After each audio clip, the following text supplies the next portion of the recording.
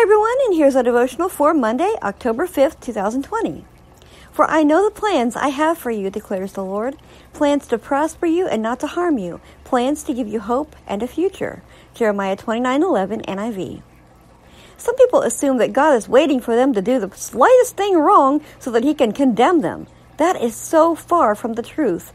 His plans for us are not to harm us, but for us to prosper and be blessed.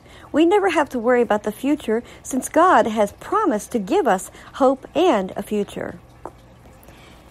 You know, sometimes his plans for us include really, really hard, awful things like I had last week. But God is amazing. He's faithful to help us through those things. He doesn't just drop us in a hard time and leave us. He's faithful. He helps us through. I could go on and on and on about how God helped me last week when we had that problem that we had. But I won't, because you don't want to be here all day. You have things to do. But God is so faithful and he is so good. And so no matter what, Stop button. Know that his plans for you are good, for a hope and a future, and not to just, ditch you in the middle of nowhere, But thank God he loves us so much. And may the Lord bless you all and be with you till tomorrow.